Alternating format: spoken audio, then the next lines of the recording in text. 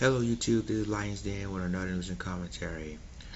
A Baltimore family is planning to file a lawsuit against Sesame Place after they've been discriminated against from their kids at the theme park. So let's play this video, then I'm going to continue the rest of my commentary.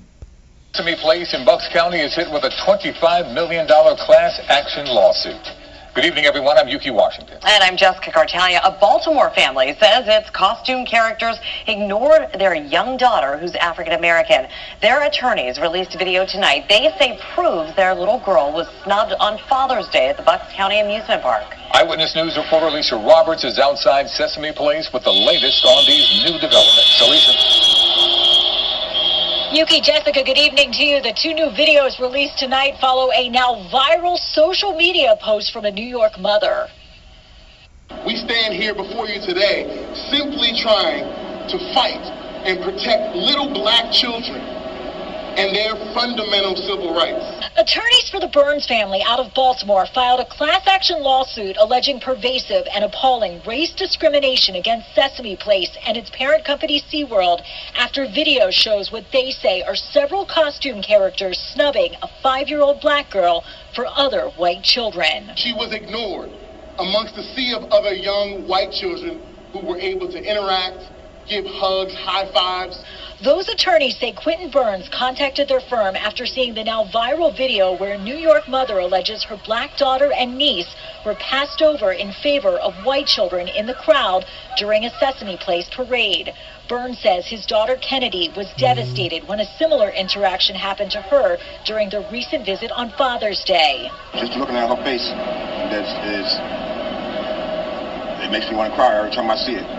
Lawyers are seeking compensatory and punitive damages in excess of $25 million and are asking other families who may have also experienced bias to come forward. We want to punish SeaWorld because they know what happened was wrong, and we're sure that we are going to find that this was indeed a pattern that they were aware of.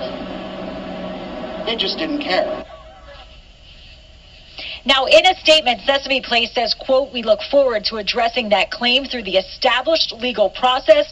We are committed to deliver an inclusive, equitable, and entertaining experience for all guests." Sesame Place has apologized and stated they will review policies and make necessary changes. The attorney for the family in New York wants to emphasize they are not part of this class action suit. We're live tonight in Langhorne. Alicia Roberts, CBS 3 Eyewitness News. Well, ladies and gentlemen, there you have it. So the families has already said they plan to have a class action lawsuit against Sesame Place after their kids has been discriminated against because of the color of their skin. Now, we still didn't even know who are the characters behind the Sesame Place. And the question I want to ask you guys is, why haven't they been fired of what happened? See, the Sesame Place should have even fired employees that were even ignored the black kids of what happened. The black kids should have been suffering like this. They was very disappointed when their favorite characters either didn't shake their hands, or one incident then Bert slapped one of the black girls, and other incidents. And they need to be held accountable for those incidents. So I'm glad that the parents are planning on filing a lawsuit, but more parents need to be coming forward as well that it was involved, their kids was involved in being discriminated against as well.